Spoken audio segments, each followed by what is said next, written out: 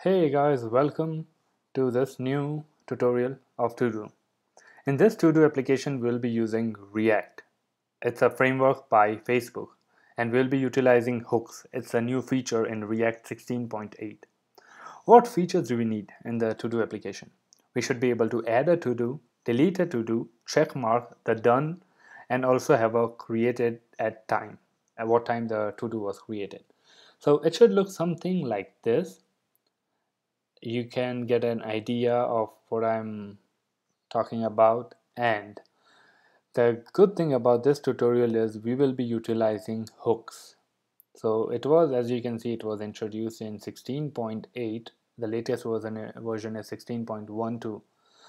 But yes, hooks is really nice.